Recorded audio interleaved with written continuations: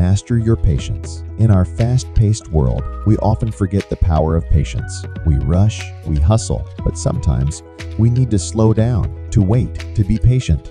Be like the praying mantis, perfectly still, waiting for the right moment to strike.